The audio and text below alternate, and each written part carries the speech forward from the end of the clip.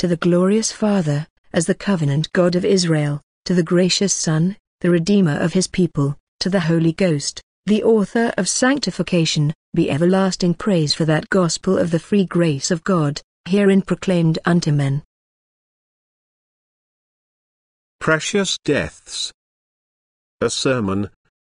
Number 1036. Delivered on Lord's Day morning, February 18, 1872, by Reverend Charles Haddon Spurgeon. At the Metropolitan Tabernacle, Newington. Precious in the sight of the Lord is the death of his saints. Psalm 116, 15. David sought deliverance from imminent peril, and he felt sure of obtaining it, for being a servant of the Lord he knew that his life was too precious in the sight of God for it to be lightly brought to an end. It should be a source of consolation to all tried saints that God will not deliver them over to the hands of their enemies. It is not the will of their Father who is in heaven that one of his little ones should perish. A shepherd who did not care for his sheep might suffer the wolf to devour it, but he who prizes it highly will put his own life in jeopardy to pluck the defenseless one from between the monster's jaws. The text informs us that the deaths of God's saints are precious to him. How different, then, is the estimate of human life which God forms from that which has ruled the minds of great warriors and mighty conquerors. Had Napoleon spoken forth his mind about the lives of men in the day of battle, he would have likened them to so much water spilt upon the ground. To win a victory, or subdue a province, it mattered not though he strewed the ground with corpses thick as autumn leaves, nor did it signify though in every village orphans and widows wailed the loss of sires and husbands. What were the deaths of conscript peasants when compared with the fame of the emperor? So long as Austria was humbled, or Russia invaded, little cared the imperial Corsican though half the race had perished. Not thus is it with the King of Kings. He spares the poor and needy, and saves the souls of the needy, and precious shall their blood be in his sight. Our glorious leader never squanders the lives of his soldiers. He values the church militant beyond all price, and though he permits his saints to lay down their lives for his sake, yet is not one life spent in vain, or unnecessarily expended. How different also is the Lord's estimate from that of persecutors. They have hounded the saints to death, considering that they did God service. They have thought no more of burning martyrs than destroying noxious insects, and massacres of believers have been to them as the slaying of wild beasts. Did they not strike a medal to celebrate the massacre of the Huguenots in France? And did not the infallible Pope himself consider it to be a business for which to offer dooms to God? What if murder made the streets of Paris run with blood, the slaughtered ones were only Protestants, and the world thought itself well rid of them? Foxes and wolves, and Protestants were best exterminated. As for so-called Anabaptists, they were counted worse than vipers, and to crush them utterly was reckoned to be salutary Christian discipline. The enemies of the Church of God have hunted the saints as if they were beasts of the chase. They have let loose upon them the dogs of war, and the hell-hounds of the Inquisition, as if they were not fit to live. Away with such a fellow from the earth has been the general cry of persecutors against the men of whom the world was not worthy. But precious is their blood in his sight. Though they have been cast to the beasts in the amphitheatre, or dragged to death by wild horses, or murdered in dungeons, or slaughtered amongst the snows of the Alps, or made to fatten Smithfield with their gore, precious has their blood been, and still is it in his sight, who will avenge his own elect when the day shall come for his patience to have had her perfect work, and for his justice to begin her dread assize.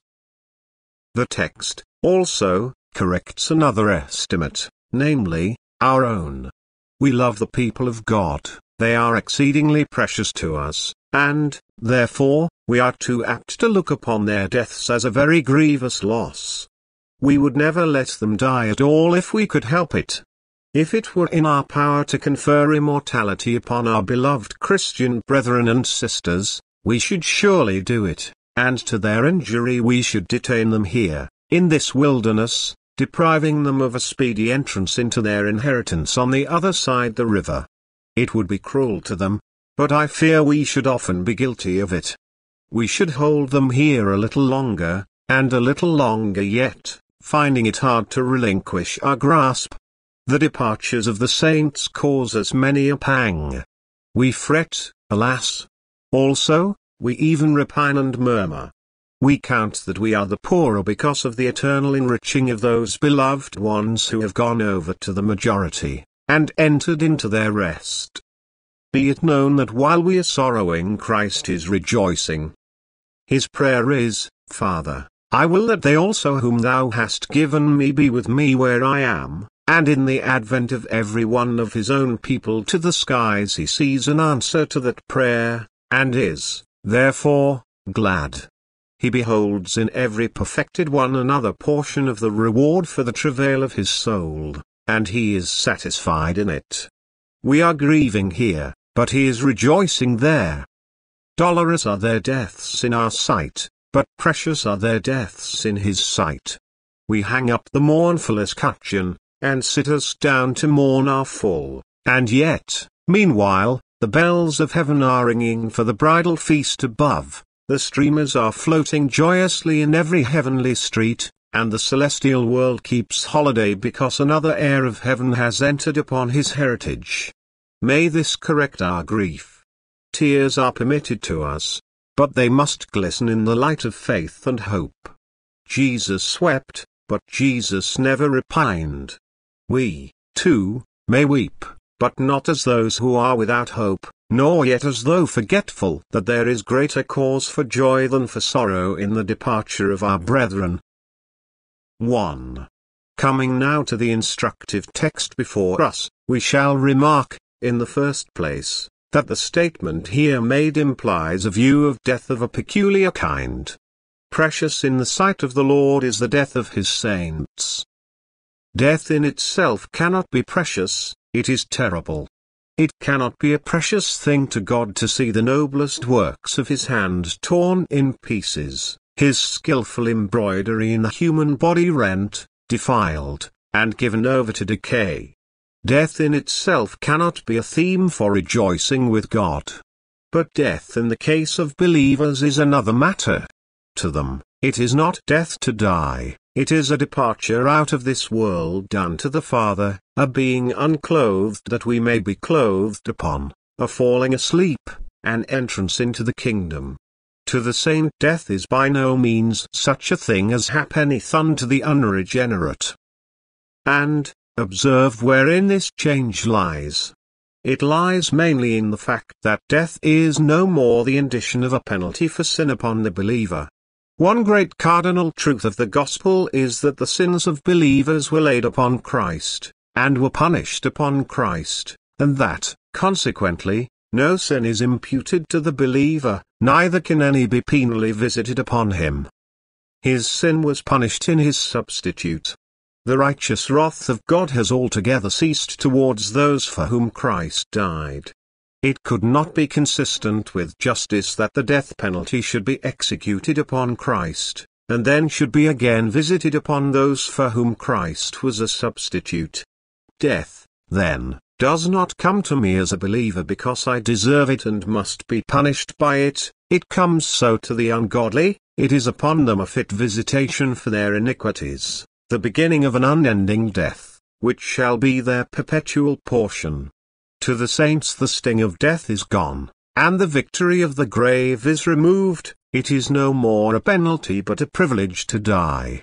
What if I say it is a covenant blessing? So Paul esteemed it, for when he said all things are yours, things present or things to come, he added, or life, or death, all are yours, and ye are Christ's, and Christ is God's, as if the believer's death came to him amongst other good and precious things by the way of his being Christ's, and Christ's being God's. To fall asleep in Jesus is a blessing of the covenant, it is a grace to be asked for. Lord, now lettest thou thy servant depart in peace according to thy word.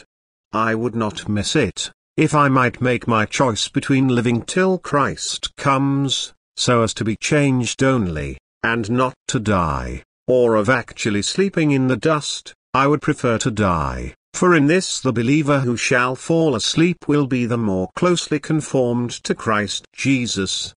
He will have passed into the sepulchre and slept in the tomb as his Master did. He will know, as Jesus knows, what death pangs mean, and what it is to gaze upon the invisible, while the visible retreats into the distance.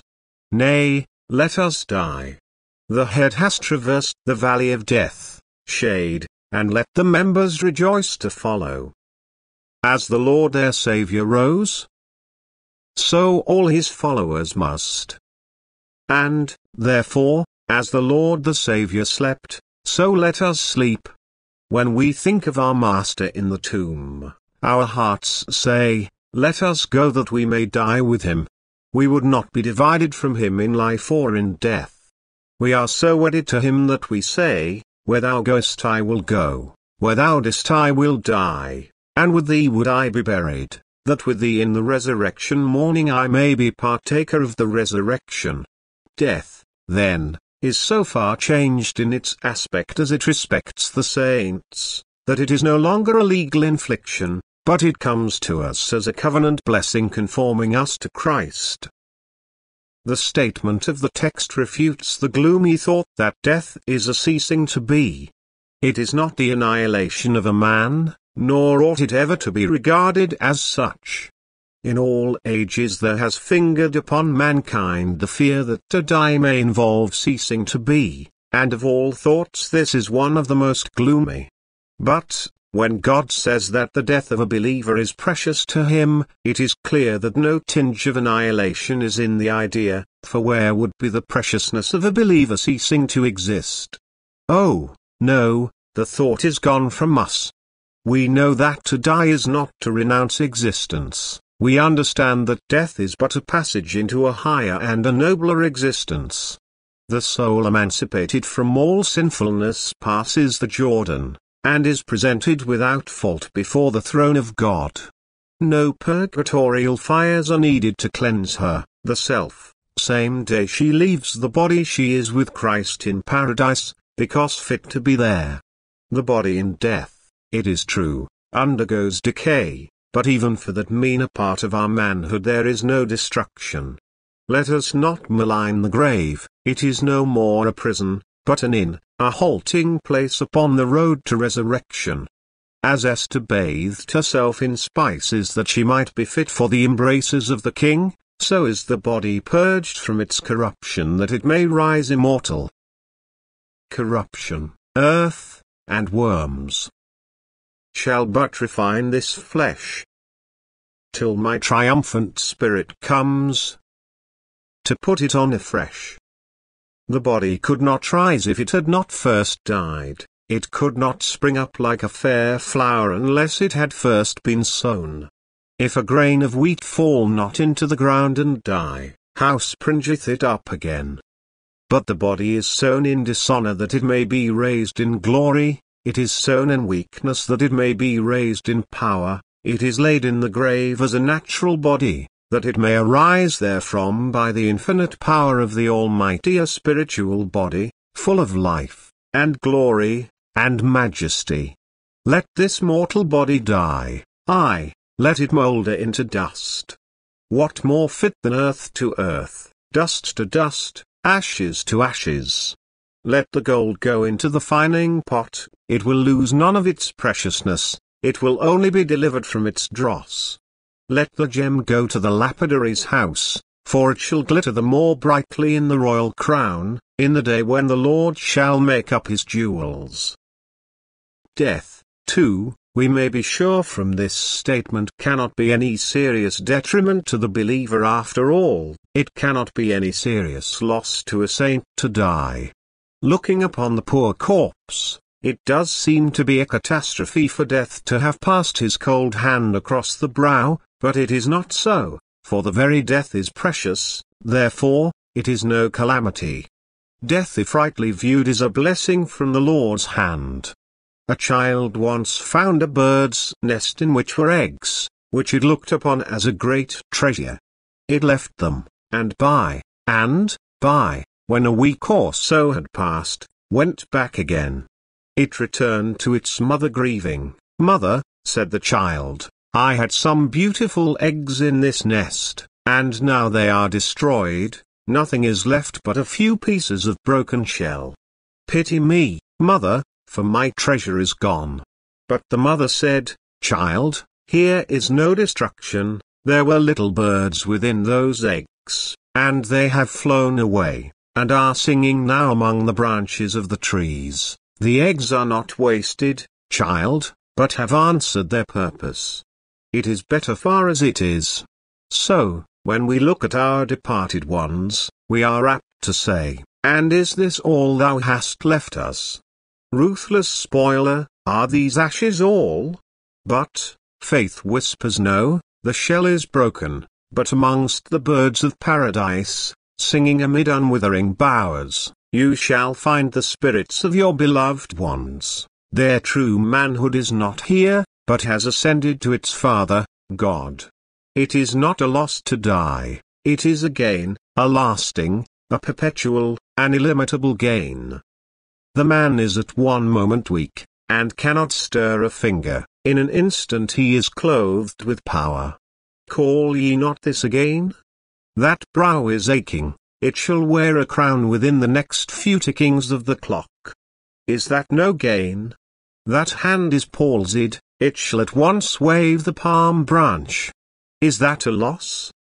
The man is sick beyond physician's power, but he shall be where the inhabitant is never sick. Is that a loss? When Baxter lay a-dying, and his friends came to see him, almost the last word he said was in answer to the question, "Dear Mr. Baxter, how are you?" "Almost well," said he, and so it is.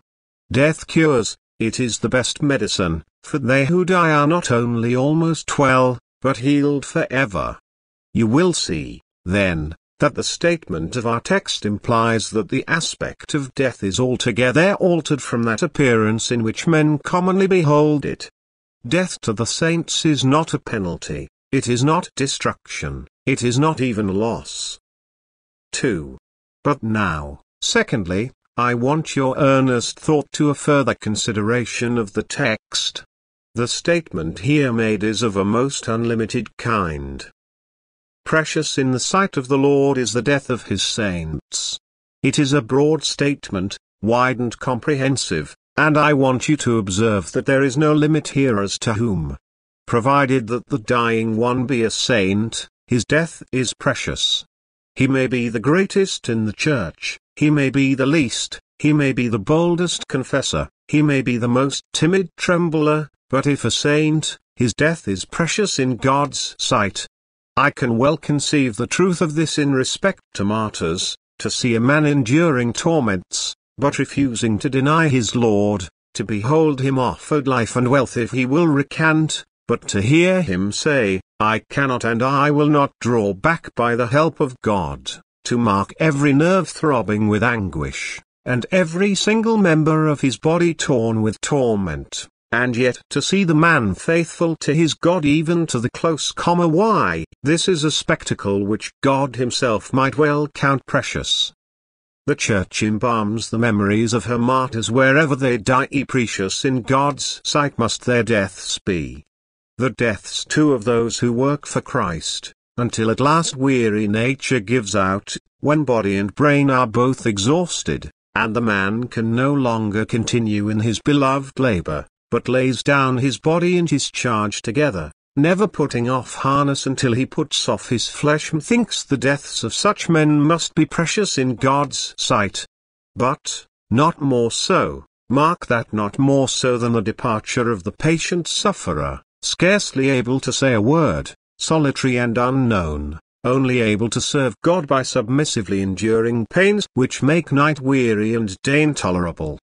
Precious in the sight of the Lord is the death of the consumptive girl who gradually melts into heaven, the death of the pauper in the workhouse, without a friend, but uncomplainingly bearing God's will, is as precious, not perhaps under some aspects, but as truly precious in the sight of the Lord as that of the most useful preacher of the word. Precious to Jehovah is the death of the least in the ranks, as the death of those who rush to the front and bear the brunt of the battle well.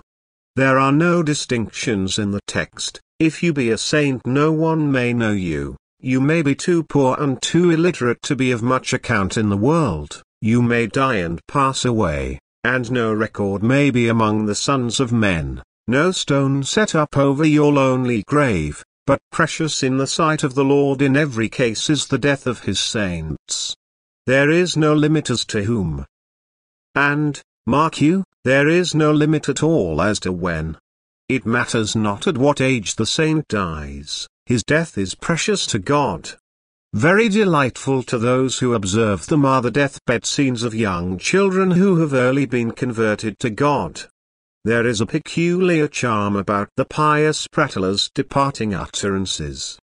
He can hardly pronounce his words aright, but he seems illuminated from above, and to talk of Jesus and his angels, and the harps of gold, and the better land, as if he had been there.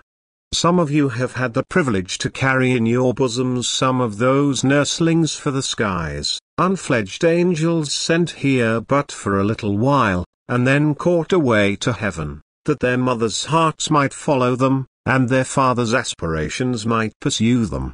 I confess to a great liking for such books as Janeway's Token for Children, where the deaths of many pious boys and girls are recorded with the holy sayings which they used.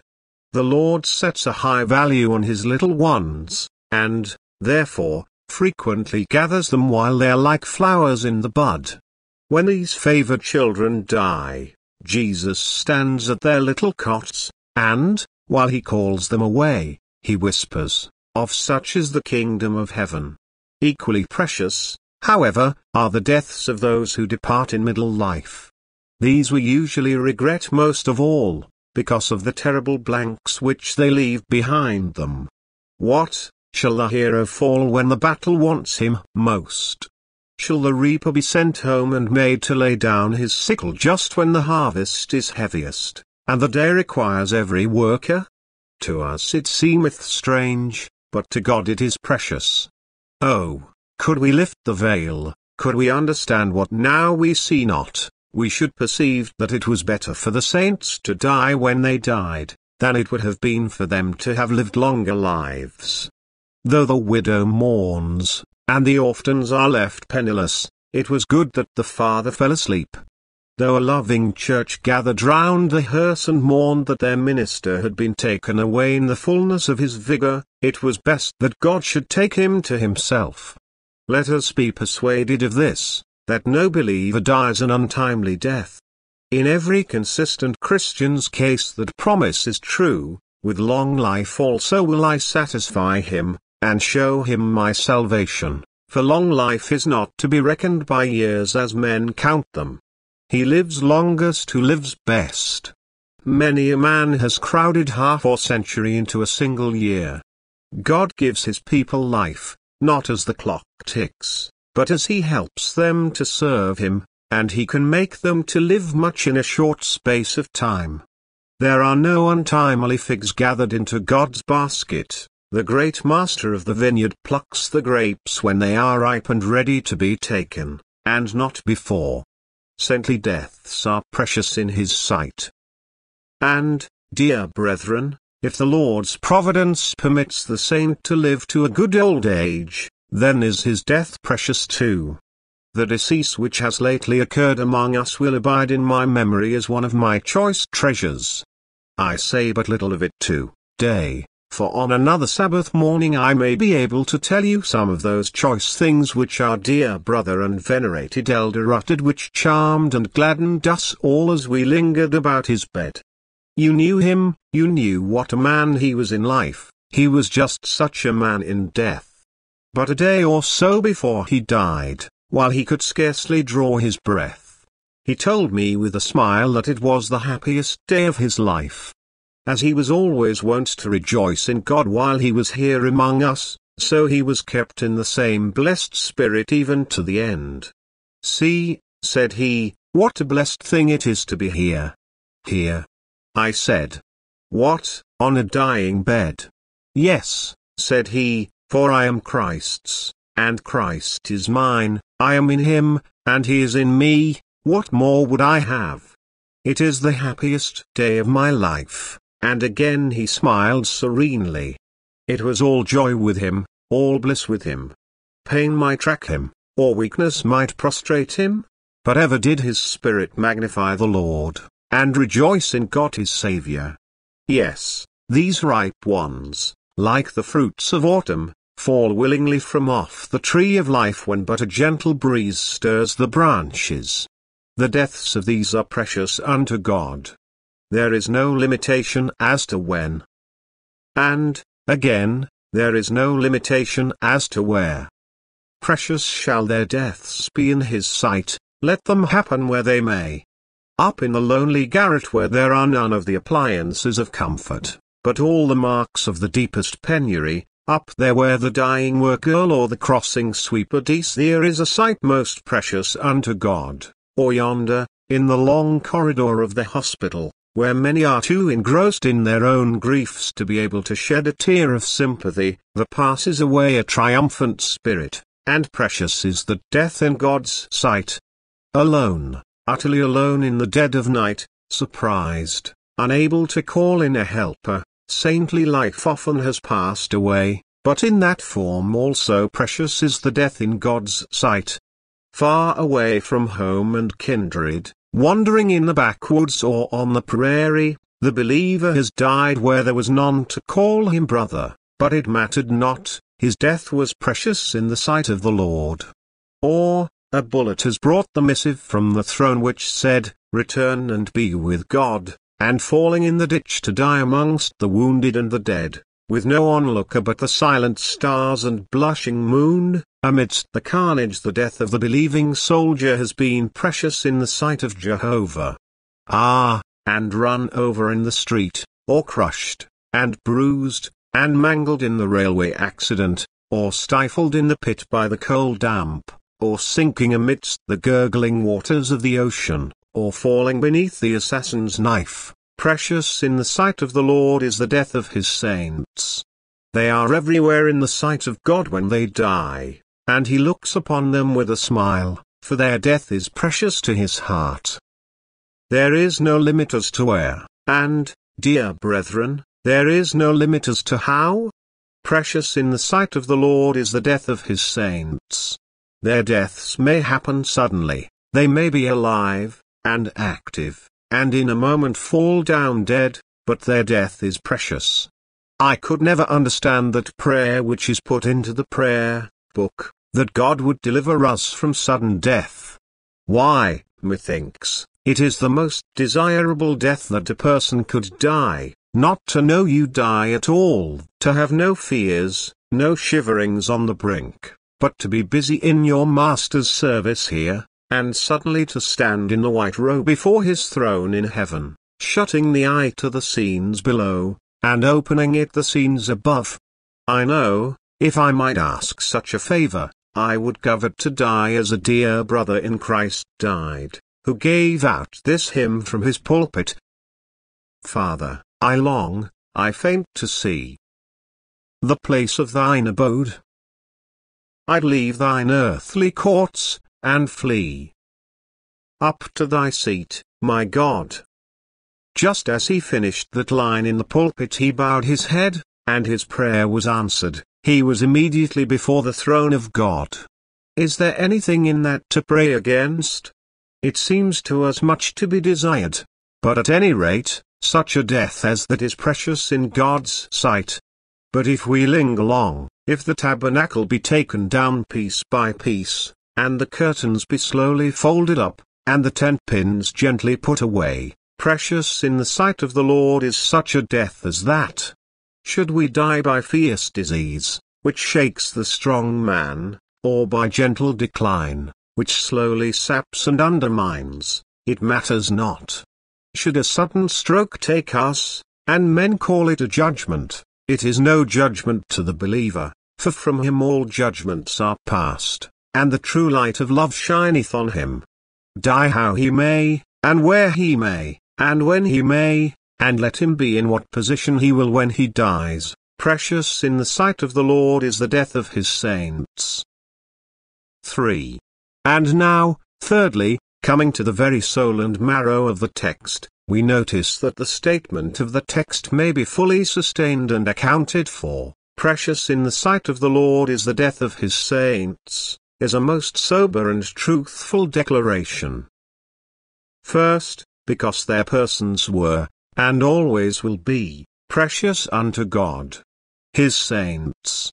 Why, these are his elect, these are they upon whom his love was set before the mountains lifted their heads into the clouds, these are they whom he bought with precious blood, cheerfully laying down his life for their sakes, these are they whose names are born on Jesus' breast, and engraved upon the palms of his hands, these are his children, these are members of his body, these are his bride, his spouse. He is married unto them, therefore, everything that concerns them must be precious. Do I not look with interest upon the history of my child? Do I not carefully observe everything that happens to my beloved spouse? Where there is love the little becometh great, and what would seem a matter of no concern in a stranger is gilded with great importance. The Lord loves his people so intensely that the very hairs of their heads are numbered. His angels bear them up in their hands lest they dash their foot against a stone, and because they are the precious sons of Zion, comparable unto fine gold, therefore their deaths are precious unto the Lord. Precious are the deaths of God's saints next, because precious graces are in death very frequently tested, and as frequently revealed and perfected. How could I know faith to be true faith if it would not stand a trial? The precious faith of God's elect is proved to be such when it can bear the last ordeal of all, when the man can look grim death in the face, and yet not be staggered through unbelief, when he can gaze across the gulf, so often veiled in cloud, and yet not fear that he shall be able to overleap it, and land in the Saviour's arms. Believe me, the faith which only plays with earthly joys, and cannot endure common trials of life, will soon be dissipated by the solemn trial of death, but that which a man can die with, that is faith indeed. Faith, moreover, brings with it, as its companions, an innumerable company of graces, amongst which chiefly are hope and love. Blessed is the man who can hope in God when heart and flesh are failing him, and can love the Lord even though he smite him with many pains, yea, even though he slay him. The death of the body is a crucible for our graces, and much that we thought to be true grace disappears in the furnace heat, but God counts the trial of our faith much more precious than that of gold, and therefore he counts deathbeds precious in his sight. Besides, how many graces are revealed in dying hours? I have known plants of God's right hand planting that had always been in the shade before, and yet they have enjoyed sunlight at last, silent spirits that have laid their finger on their lips throughout their lives but have taken them down, and have declared their love to Jesus just when they were departing. Like the swan, of whom the fable hath it, that it singeth never till it comes to its end, so many a child of God has begun to sing in his last hours, because he has done with the glooms of earth. He begins to sing here his swan song, intending to sing on for ever and ever. You cannot tell what is in a man to the fullness of him till he is tried to the full, and therefore the last trial, inasmuch as it strippeth off earth-born imperfections and develops in us that which is of God, and brings to the front the real and the true, and throws to the back the superficial and the pretentious, is precious in God's sight.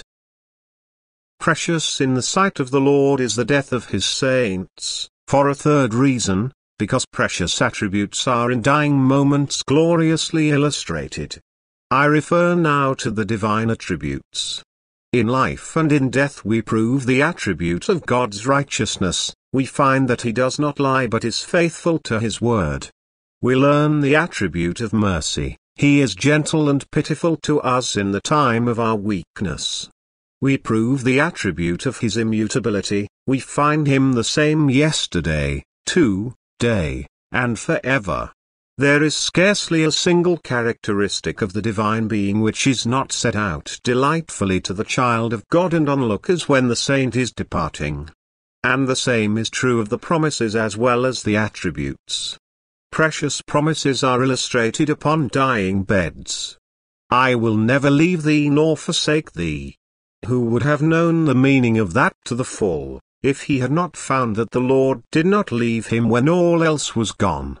When thou passest through the river I will be with thee. Who could have known the depth of truth in that word, if saints did not pass through the last cold stream? As thy days so shall thy strength be. Who could have known to the full that word, if he had not seen the believer triumphant on his dying day? Yea, though I pass through the valley of the shadow of death, I will fear no evil, for thou art with me, thy rod and thy staff comfort me. You may read commentaries upon that psalm, but you will never value it so well as when you are in the valley yourself. My dear departed friend said to me, ere I came away on one of my last visits, read me a psalm, dear pastor, and I said, which one? There are many precious ones, said he, but as I get nearer to the time of my departure, I love the 23rd best. Let us have that again. Why, I said, you know that by heart. Yes, said he, it is in my heart too, it is most true and precious to me. And is it not so? Yet you had not seen the 23rd Psalm to be a diamond of the purest water, if you had not beheld its value to saints in their departing moments.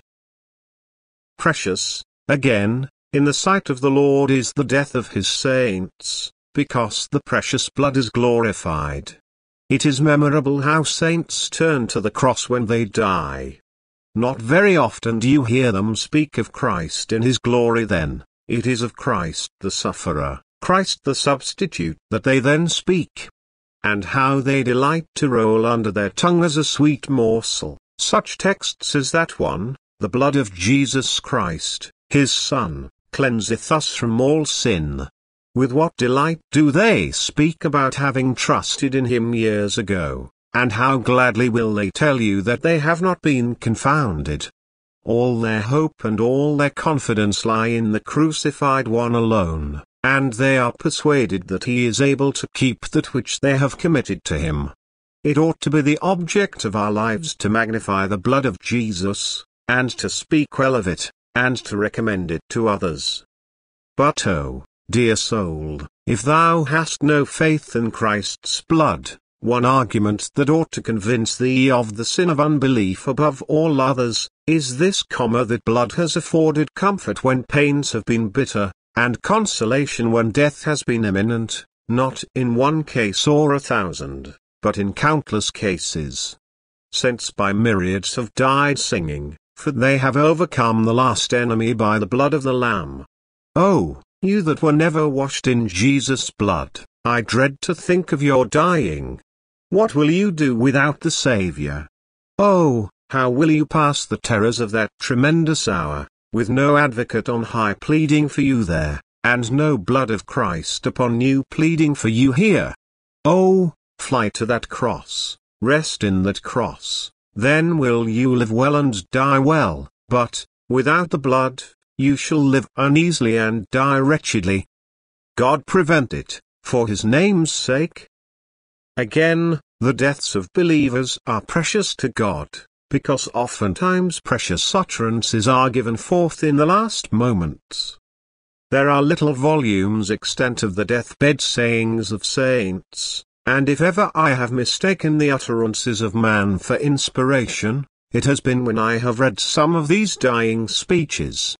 No one ever mistook the brilliant utterances of Shakespeare, or the wise sayings of Bacon, or the profound thoughts of Socrates, for Scripture every one could see that they were earthy and of the earth. But have you never caught yourself imagining that the saying of a dying man must have been borrowed from the Scriptures, and if you have searched for it you have not found it in Cruden, nor have you discovered it anywhere in the sacred page? The voice has been so near akin to inspiration, and so true, that if it had been permitted, you would have written it in your Bibles, and made a new chapter there.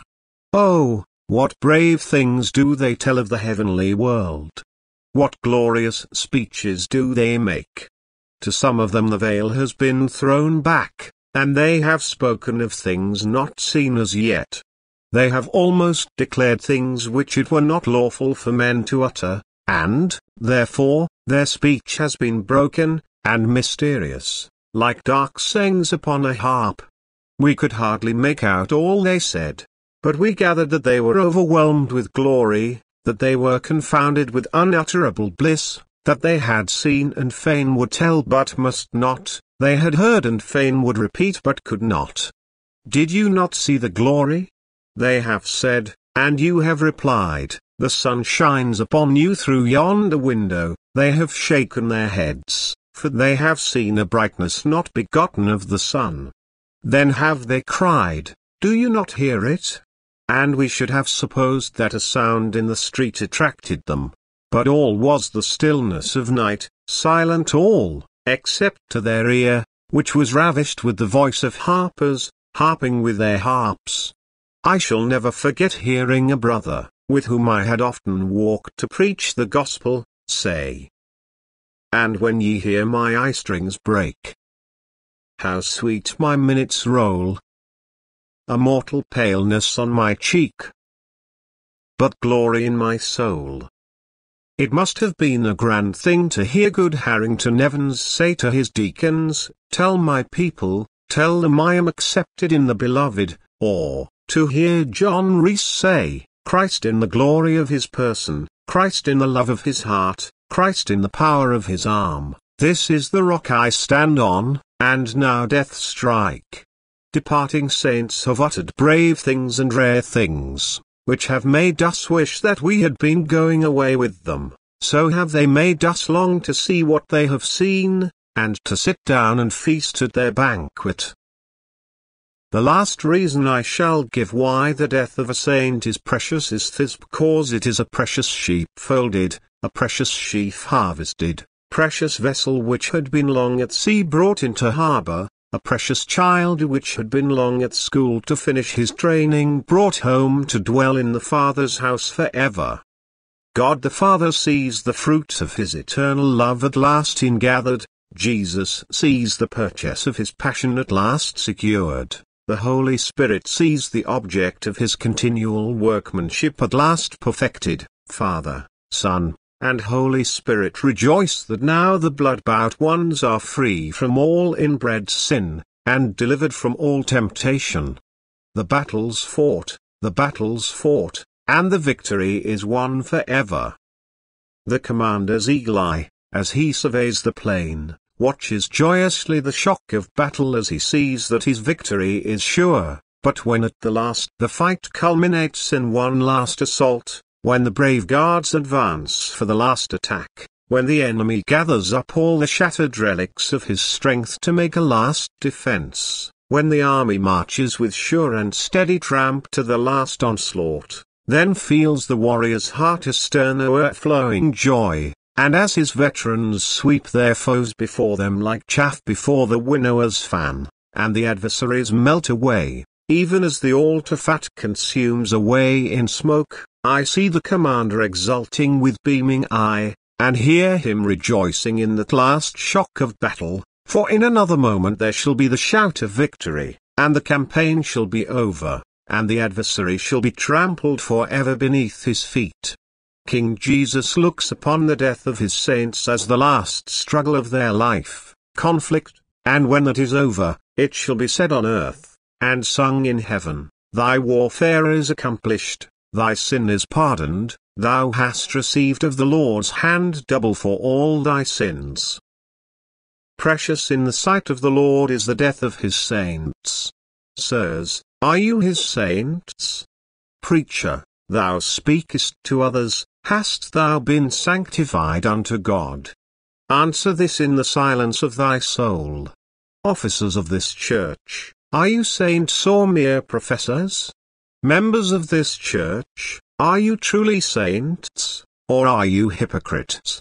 You who sit in this congregation Sabbath after Sabbath, have you been washed in the blood of Jesus?